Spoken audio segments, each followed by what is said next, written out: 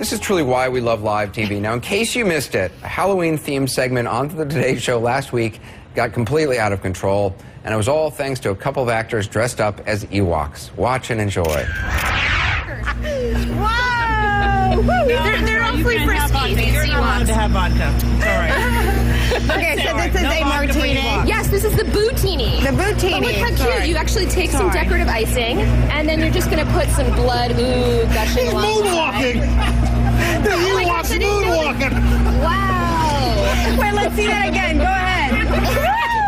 That's after too many martinis. Hey! Oh, stop it. Oh, And you need an Ewok to do your party tricks, too. Apparently, you need a couple of these guys.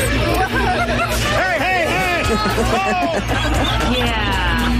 I mean, It's a lovely finishing touch. I've watched this video now, and it goes on for like 3 or 4 minutes. I've watched it, I must say, many times today. You can't get enough, can you? There's so many things I love. I love Ann Curry's face in it. She's just like, I've been to Darfur. What am I doing in this stupid segment? I love the Why am I pulling vodka away from an Ewok? I love the guests on it who are like, this is my segment. This is my big chance to be on the Today Show. And these, I Ewoks. want to talk about the bootini. Exactly.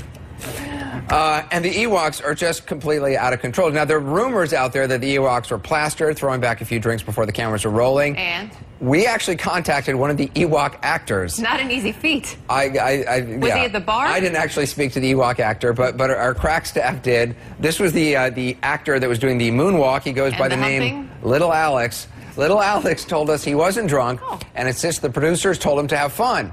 Asked to comment, NBC quoted Today Show executive producer Jim Bell, who said, quote, "Had we known that encouraging an Ewok to have fun would lead to a transgression on Al Roker's leg, we'd probably have reconsidered our instructions." Does that mean no more Ewoks next year at Halloween? I think they should have Ewoks every single day on the Today Show. I would watch that thing religiously.